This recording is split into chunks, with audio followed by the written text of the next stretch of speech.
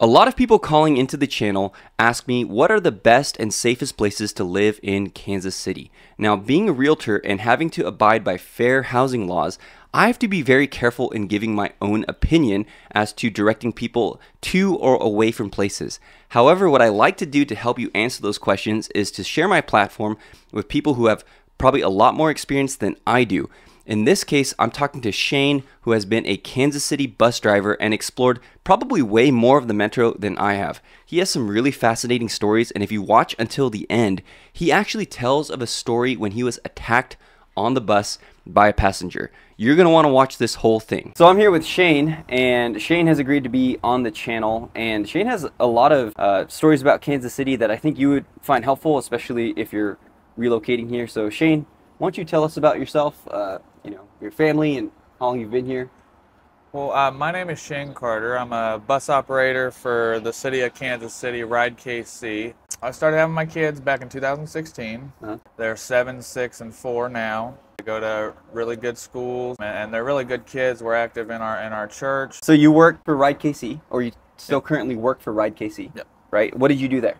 I'm a bus operator. Right now, I'm on short-term disability because of an attack that I suffered that caused me to have some surgery on my pilonidal cyst on my tailbone. When I was attacked on the bus, it caused that cyst to rupture, and it caused me to have surgery sooner than I was anticipating. I've driven for the bus for about 3 years. Before that, I was an EMT for a year, and before that I worked for the state of Missouri Department of Transportation. All pretty public jobs, and what I can say, working in and around all of the Kansas City metro and surrounding areas is that this is a great place to be, and compared to Atlanta, compared to Jacksonville, compared to any other metropolitan area, Kansas City is the #1 place to be as far as where you would like to live, how close you are to things. I mean, you can get in your car anywhere, whether it's Gladstone or Liberty or out here and down in South Kansas City, you can get in your car and be anywhere in 30 minutes. Yeah, yeah. So I mean, it's a great place to be, and with that being said, there's always going to be bad stuff that happens everywhere. I mean, there's terrible things that happen all over the place, and there's nothing that you can do about it other than pray if you believe in God, and stick close with your family. When you did all those jobs, the EMT, all of that stuff, was that all in Kansas City? Yes. So you saw basically the entirety of the city. You saw I'm sure you saw violent crime. Yes. You saw all of that stuff. So start at the beginning. When you're an EMT and you're going around the city, how would you say to somebody who's relocating here, wanting to move here, how would you say, what's the best way to identify a safe location? An area where their family's going to be safe, an area where they're going to have, how would you say, just seeing the whole metro, how would you advise somebody?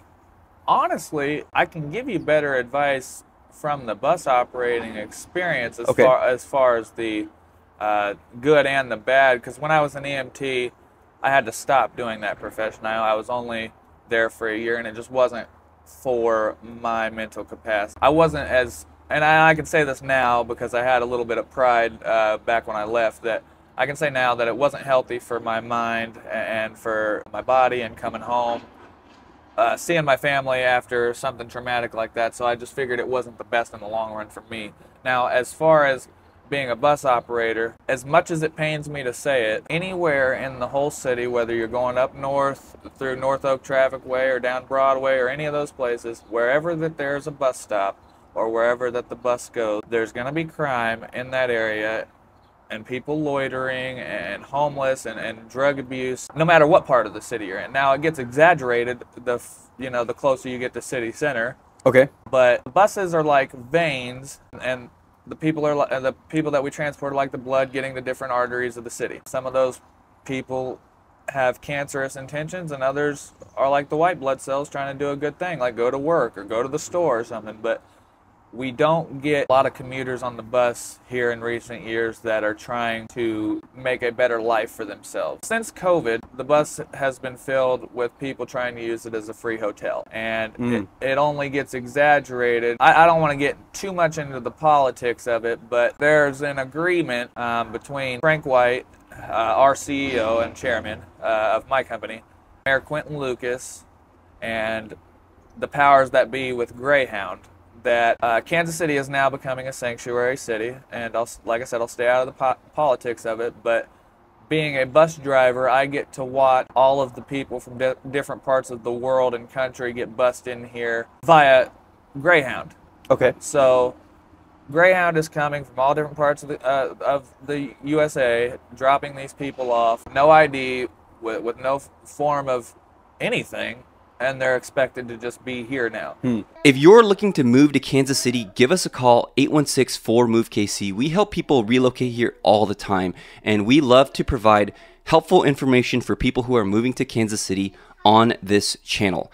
816-4MOVE-KC. Remember, watch until the very end, and we're going to hear the story of when Shane got attacked by one of his passengers. That's contributing massively to the homeless crisis, the drug epidemic affecting City Center and Northeast, and it's now reaching out as far as Belton, you know? So I have the pleasure and the pain of also seeing the good and the bad of Kansas City, and I'm not immune to it either. You know, I have my days that I don't feel like going to work. I have my days where I don't feel like dealing with the public, and you know, that's my burden to carry, and that's between me and God. But I know to show up to work every day and to be helpful to people that like I'm supposed to be, I've got to have this up here right and this in here right.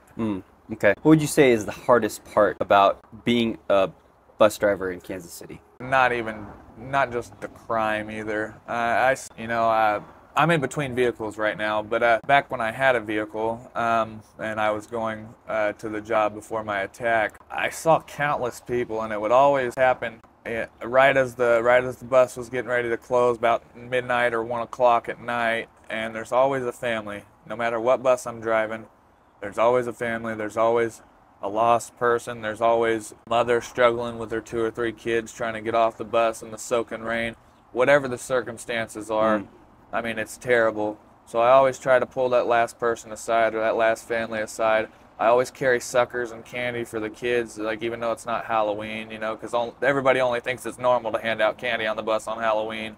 They just give you a dirty look nowadays if you do it. But the only people that enjoy riding the bus and think that it's a really fun experience are the children. Right. And I know as an adult it sucks being trapped in a metal tube with a bunch of other people that you don't know because your financial situation isn't where it could be, or whatever the case may be. But those kids don't know any different. They see a big blue bus or with the Kansas City logo on it, or a big red bus, and they're like, oh, this looks like fun, let's get on here. It breaks my heart seeing all the people fight in front of the kids. It breaks my heart when people pull out their guns on the bus. It breaks my heart what the devil has done to people. I mean, we hate each other. I mean, we all hate each other, and even good people who claim to be good and do good, even they fall short of the glory of God. I mean, we are a lost people without a leader, and until America puts Jesus at the forefront of everything instead of abortion care or this person's rights or why this person's not having a good day or whatever the political case may be, until God through his son Jesus Christ is at the forefront of America's business, we're only headed further downhill.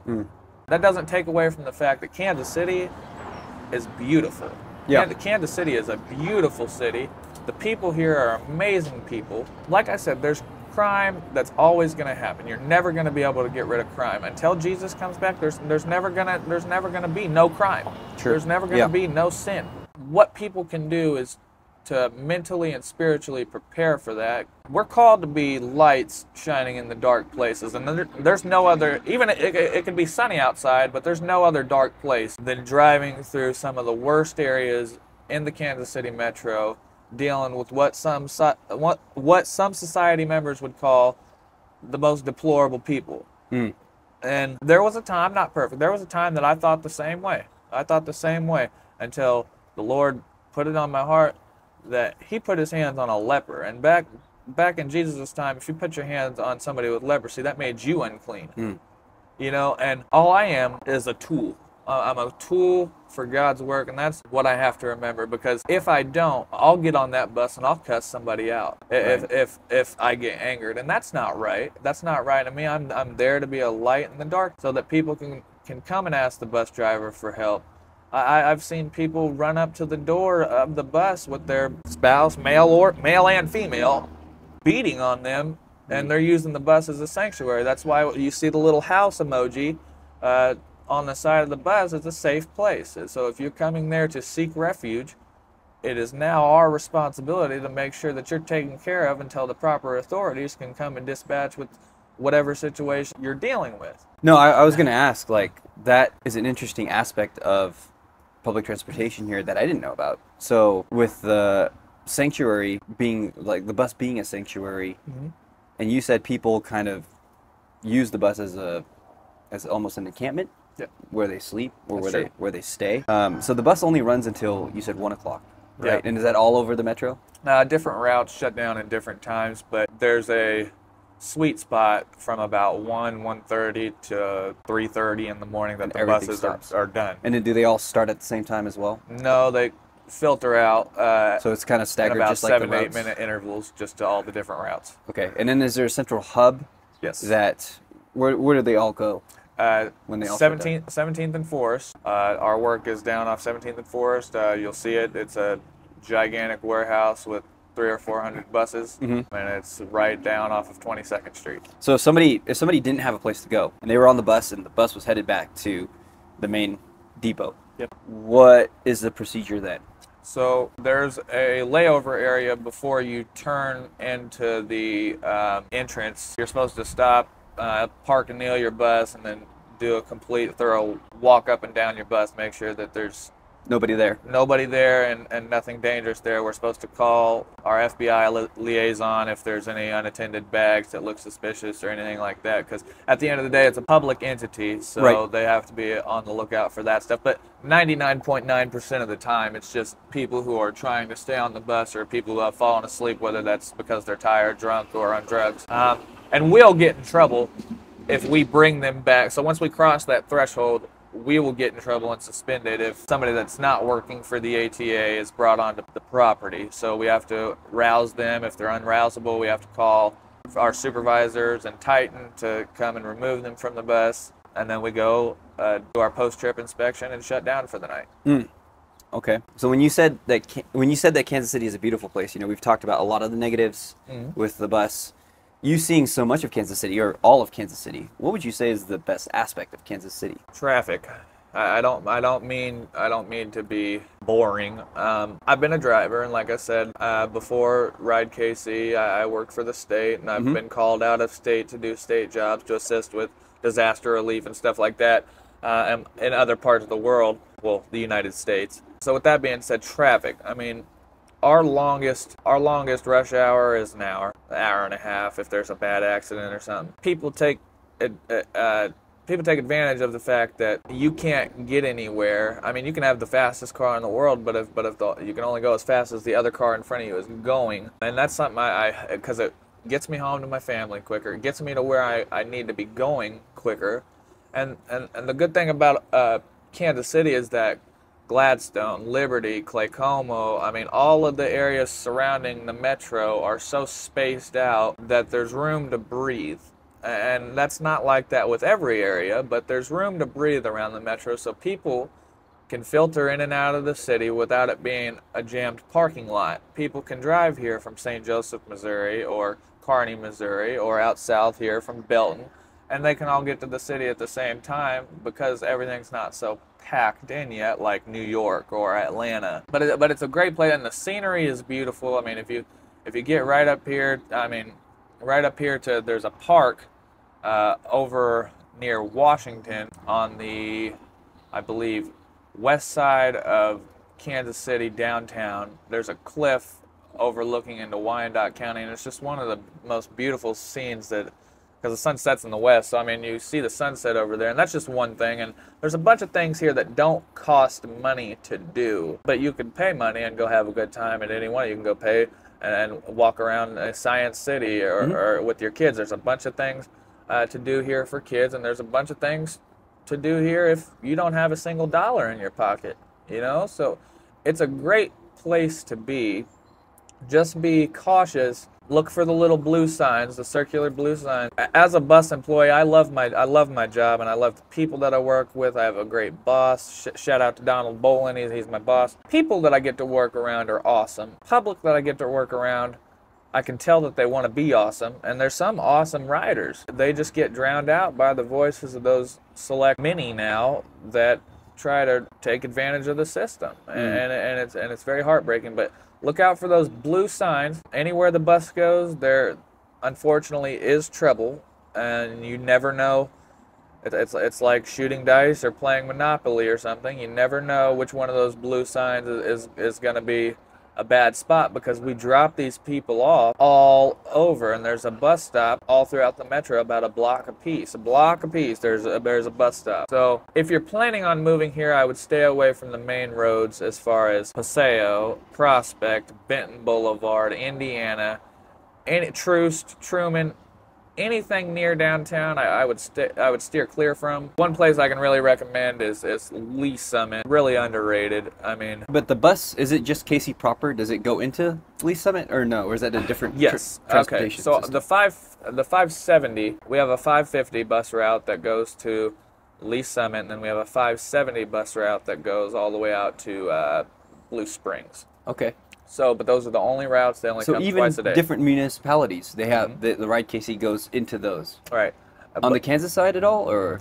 Kansas, yes. So the Kansas routes that we're responsible for mainly, exclusively run into Wyandotte County. We used to run it all.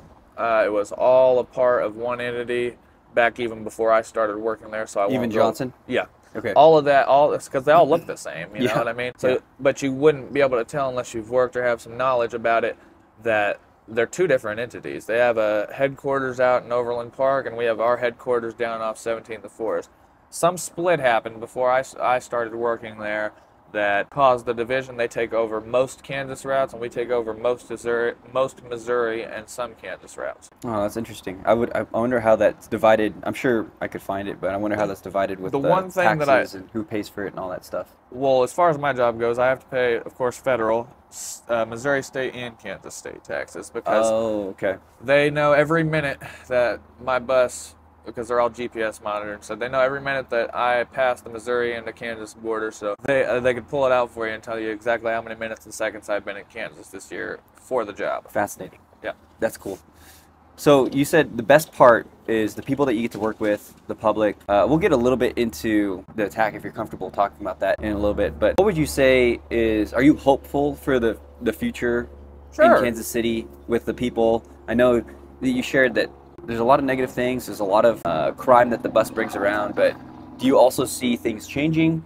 Do you see things staying the same for the time being? How do you prognosticate the future? For the future, if nothing changes, then nothing will ever change. Sure. So even if it's just a small change starting out, it can have a ripple effect for the good and for the bad. And we're all hoping that it's for the good.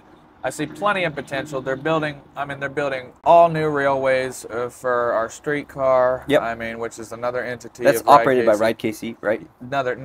Our same Ride KC. We own that.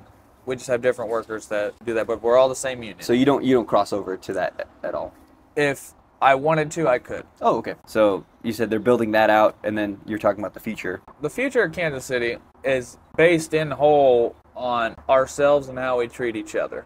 That's what it all boils down to, because we're only as good as we are to our neighbor. And if you don't have the heart to be kind when somebody's not kind to you, then you can only expect a bad outcome for whatever reason that it is that person's upset. What I mean by that is I have a choice every single day that I choose to go drive that bus and make whatever amount of money I'm going to make for that day. How Shane is going to react to a situation and how Shane is going to handle himself, good or bad. Where I see Kansas City in the next 5 to 10 years is if we keep allowing the stuff that we're allowing to happen, things will only get worse as far as homelessness, as far as the drug epidemic, as far as you having to wait on hold for 5 minutes because your next door neighbor just got shot.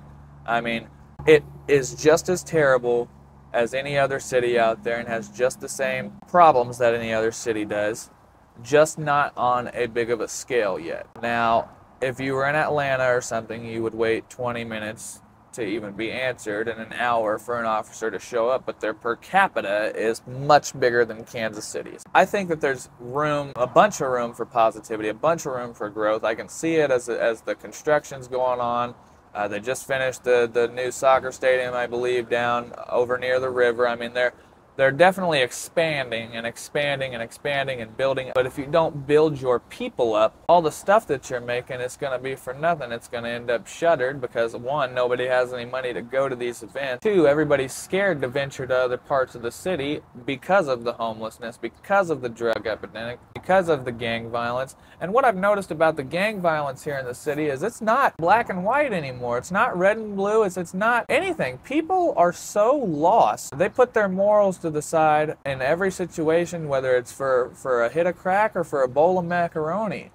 You know, and with people who are so willing to throw away their morals and to throw away what they know is right, no matter how you were raised. If I could spend all day on the podcast or on the interview talking about how terrible I had it growing up, but if you let that define you, I mean, you can't expect for you to become anything else. I can tell you about the racism that I experienced growing up here.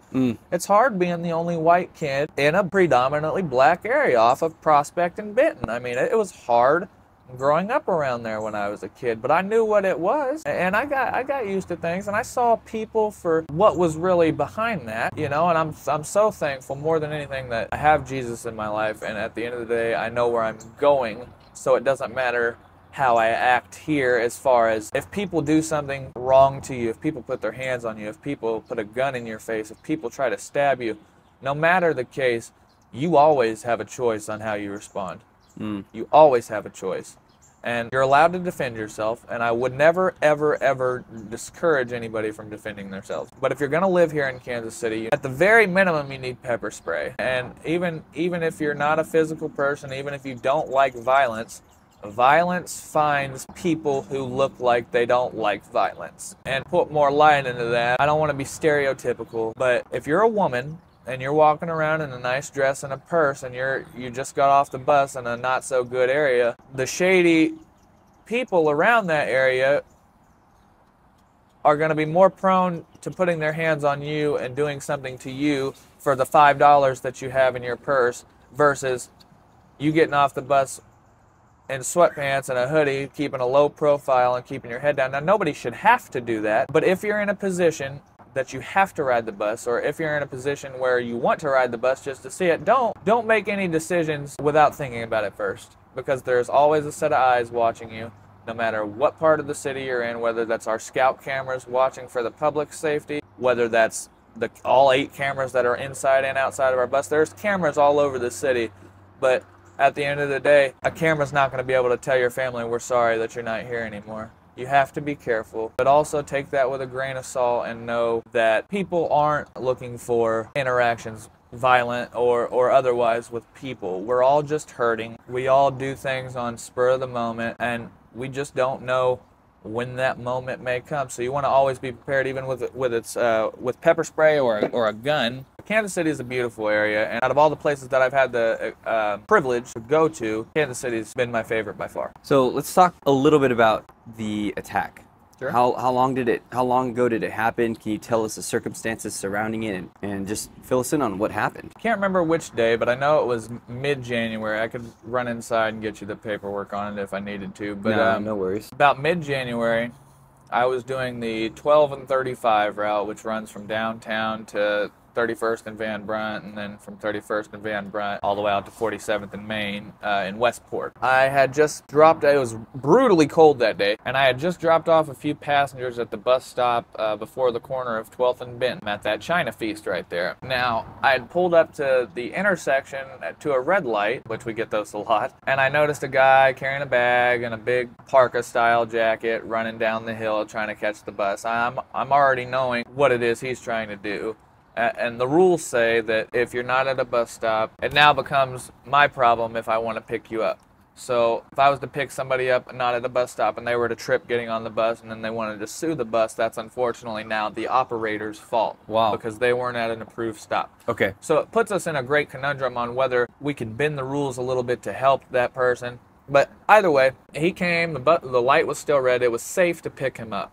So I kneeled the bus and I opened the door and let him get on. And the second that he got on, he started using profanity, because a lot of the people treat the bus operators like they're always trying to leave them. And unfortunately, there's some of the operators that are. They're not really trying to pick up anybody. They've been doing the job so long that they don't want to pick up anybody anymore. Everybody's rude, everybody's mean, and everybody handles that hurt and that pain differently. So I let him on the bus, and he automatically assumed I was trying to leave him, even though that, like I said, we were at the intersection at a red light. I mean, unless I wanted to break the law, I can't really leave anybody. So I told him, sir, I need you to watch your language. I know that it's cold outside and I know that you're frustrated. I tried to level with him, but I need you to watch the language. There's children on the bus. I need you to get your act together so that we can continue to proceed down the road. He's not having any of it. Long story short, he comes to the front of the bus, threatens my life, which is, goes in one ear and out the other. I mean, I get my life threatened while I'm working at least once a day, and if I don't, I almost think I had a bad day because nothing normal happened. You know what I mean? So he comes to the front of the bus. I had just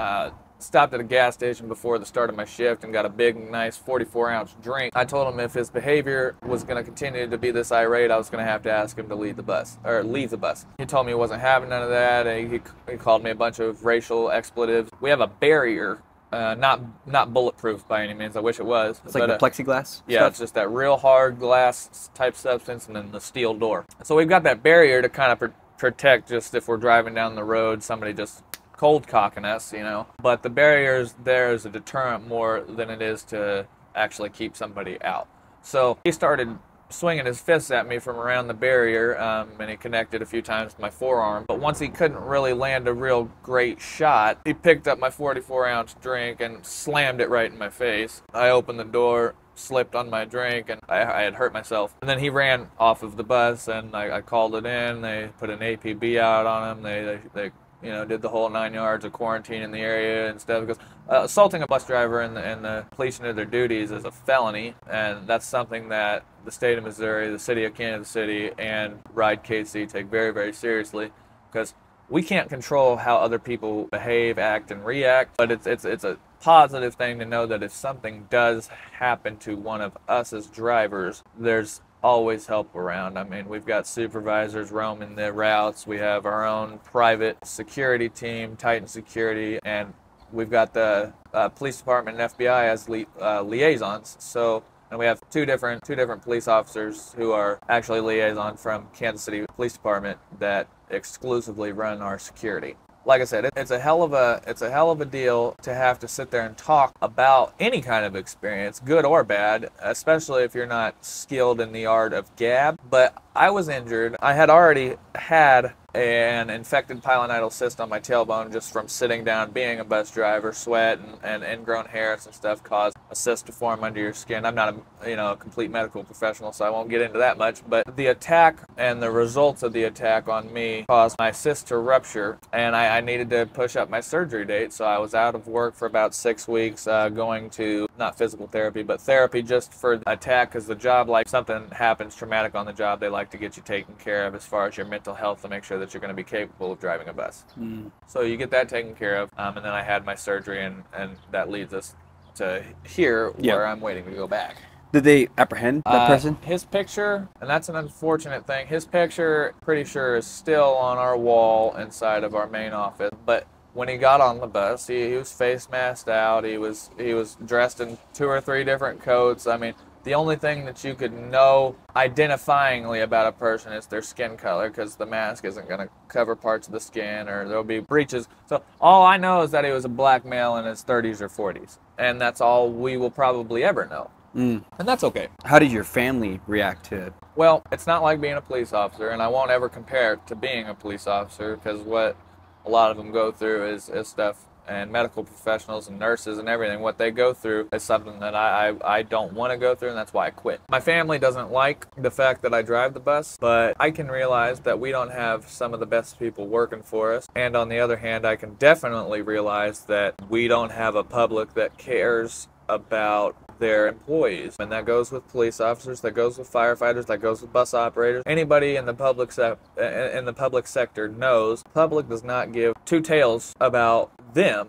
They only care about what they're getting for themselves, and that's the selfish interest of the public. My family has tried to get me to leave the job, but it's hard to leave a job when you care about the people, even if they don't care about you. And I guess that's my own burden, and my wife thankfully understands that if someone isn't there to help when help is needed, then that means that there's nobody there, and that means you could have missed your moment to be a good, useful tool for God. And just because necessarily you don't think that the situation that you're in is where you should be, it doesn't mean that that's not exactly where you're supposed to be. I mean, I saved a woman's life, and I saved two gentlemen's lives, and I don't want to say that I did, because it was only the power of God working through me that was even possible. But the story I will tell you is that I was driving the Troost Max down Troost, and it was a completely different bus, a completely different route, but I had heard over the radio, because my radio was in fallback, so I heard everybody's conversation. I heard of a bus up ahead of me that was having a medical emergency, and it looked like the male passenger was either deceased or on the way to rapidly becoming deceased. So once I saw the bus, I pulled over, put my bus in park, kneeled it, and put the hazards on. I grabbed my go bag. My go bag is just, I carry tourniquets, I carry Narcan, I carry all the stuff that could possibly be help, suckers for the kids and stuff like that I was talking about. I carry all the stuff that I may need, or somebody on the bus may need, if there's a good event or a catastrophic event. I get on my coworker's bus, I see a guy crumpled and he's ashy and blue, not responding and no pulse. So I pull him off of his seat. I see his lips going gray, and I see the foam around his mouth. I could tell he was going hypoxic, not enough air getting into his blood. And so I at this particular moment in time, I didn't have any Narcan. And that's why I'm going to call it a miracle of God, because I was 2 minutes into giving this gentleman CPR. His name's Justin. I call him Saturday Justin because the only two words had ever said to me was, his first name was Justin and today was Saturday. And I never saw him again. But I was giving this man CPR, and I knew what I needed, and God knew what I needed, and I just started hollering out. I was like, this man's dead if we don't get any Narcan. At that moment, I was talking to the people of the bus, because I know that there's 14 different drug addicts on the bus at any given time, and some of them may have some Narcan, some of them may not have some Narcan, because it's free at the health department. So nobody had any, but I was talking to my manager, my supervisor, and the director of transportation at my job that same day, and there was a lady dressed in white. I just want to tear up thinking about it. I mean, because you never think that you could be part of a miracle, and then the entire time, that even up to right now, you think that maybe I'm not remembering it quite right or something, so you always get the pangs of guilt, and like, well, maybe it didn't happen like that. Well, anyway, I'm screaming out for Narcan. This guy's dead on the floor of the bus. I mean, he's dead, and nobody's there with some Narcan, but a lady in white appeared at the front of the bus. 4 cameras on the inside of the bus and 4 cameras on the outside of the bus. Nobody. I was going over it with all the heads. I mean, they had a celebration for me and everything, but I was going over it with my bosses, and we were watching the footage, and out of nowhere, a lady in white just starts walking from up the street. You could see her in the distance, and she gets to the front of the bus, and she hears what's going on, I guess, because there's not very good audio, so we're seeing the picture great, but the audio is not so much. But they have a recount of everything that happened from eyewitnesses and myself. But the lady walked straight to the bus like it was her purpose to be there, pulled 1 dose of Narcan, an unsealed foil blister pack of Narcan out of some pocket, reaches in and throws it down the aisle to this black gentleman that's helping me provide CPR and counting for me and stuff. At the time, I didn't realize this. So at the time, he just hands me the Narcan. I think some passenger did it, and I'm grateful. And I give him some Narcan, I continue with the CPR, ambulance gets there, and by that time he's breathing in, he's got some color back, his skin is flushed. The Lord performed a miracle. But it wasn't until after the police and after the ambulance had already arrived and taken him away and were getting our statement that nobody knew what I was talking about. Nobody knew where this lady was. Nobody knew where this lady had come from, where she went. I wish I would have gotten his name, but the black gentleman that was helping me, he said he only saw her the once. and he never saw her again. She was dressed in white. I mean, and if you're out there, I mean, thank you for the help if you're a real person. I'm fully convinced it was an act of God, and that was an angel sent to help Saturday, just, you know, and reassurance to those out there, because I mean, at that time, like I said, dealing with the public, it has a toll that it takes on you, and I'm nowhere near perfect, man. I mean, I have my days where I don't want to do anything, you know, and those are the days that I need to draw closer to God so that he can show me what it is I need to do, because somebody might really need some help that day, and if I'm not in tip-top shape mentally, I can't be of assistance. Just like if God wasn't at the forefront of my life, those 3 people that I've said, I saved the one on Truce that I just told you about, I saved one down near Truman Medical Center, and I saved one over on Independence Avenue and Winter Road. So God has a plan, and just because 98% of the time Shane doesn't know what that plan is, I know that I'm where I'm supposed to be. And people are broken. People are living broken and shattered lives, and people, even if you have a roof over your head and a nice car, that doesn't mean that you can't still wander aimlessly looking for a peace that can only be given to you by God, you know. And until the city and until the United States and until the world figures that out, it doesn't matter what you build, it doesn't matter what people around you are doing and what you're going through, nothing will ever change for the positive. And the only things that are positive is these interactions that you can have with people like me and you are having right now. All we come into the world with is ourselves, and all we get to leave the world with is ourselves. The only thing that we can bring with us is people. That's all we can bring after we leave this world. We can't bring that nice jewelry, we can't bring that nice house and car. The only thing that we can bring is our testimonies and our real world experiences of how we helped through God, through his son Jesus Christ, to minister to those who are sick and hurting and dying. And the best place to do that is where all the sickness, the hurting, and death is. And that's anywhere that the bus goes, especially down in the metro area.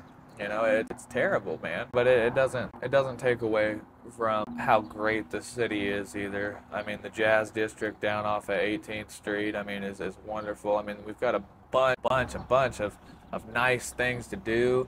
I mean, there's this one old man, Frederick, he gets on the bus. I like to say he's 120. Him and I have a rapport, and we joke. But he brings me these little tiny tangerines every time I see him. I don't get to see him every day because I'm a board operator, and I take over the routes that people need to go on vacation, people called in sick, people got hurt. I do all of their work. So okay. my work changes a lot. But I see this man on just about every route that I go to. And I can't tell you how many times I've had a terrible day, or I've been having a terrible day, or a passenger interaction that's just left me in a bad mood with a horrible taste in my mouth, that this guy brings me these little tangerines, and you know, he's an old man, so he's got some teeth missing and stuff, but I mean, so do I, so so no judgment. He brings me these tangerines, he's got this big, I mean, no tooth grin, and I mean, this dude is really the bee's knees. I mean, I've seen this man get on buses full of irate people and just be like, how's everybody doing today? Anybody like a tan? I mean, because he just don't care. He's about spreading positivity, and until we as a people don't care about our self-image and don't care what people think of us, nothing's going to change. You can build a city up, but I mean, if the city is not in working order, you get shootings at your parade. You get drug addicts that can't climb up the stairs. I mean, you get old ladies getting robbed at downtown banks for their Social Security checks on the 1st and the 3rd of the month. I've seen it. And we're all like little ants who are racing this race, running this race. To what purpose? We're burning ourselves out. And we need to learn to enjoy what we have, respect one another as people, and enjoy each other's company and the company of those around you, because you and I may never see each other, or me and him down the road may never see each other again. So it's very important that you leave a lasting impression on whoever that you talk to. Right. Well, Shane, you've definitely left a lasting impression with your thoughts about Kansas City, and I think that's super helpful for anybody who's wanting to move here, or even people who are living here. Just the insights of somebody who knows the metro probably a lot better than any one of us will, just because of your work. So thanks for what you do. I hope that you get back to it soon, and really thanks for taking the time for doing this. Absolutely.